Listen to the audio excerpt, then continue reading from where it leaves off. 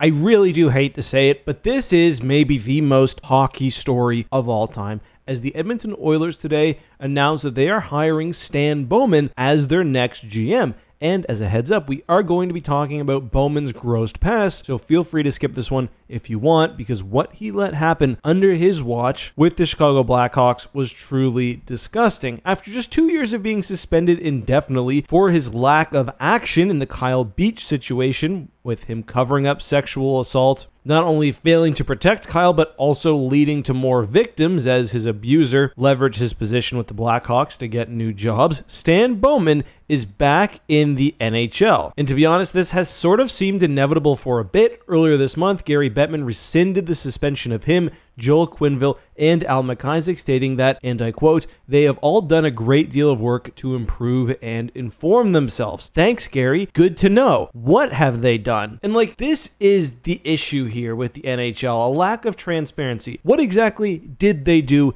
in Chicago? Why did they do it? How have they paid their dues? And how will things be better in the future?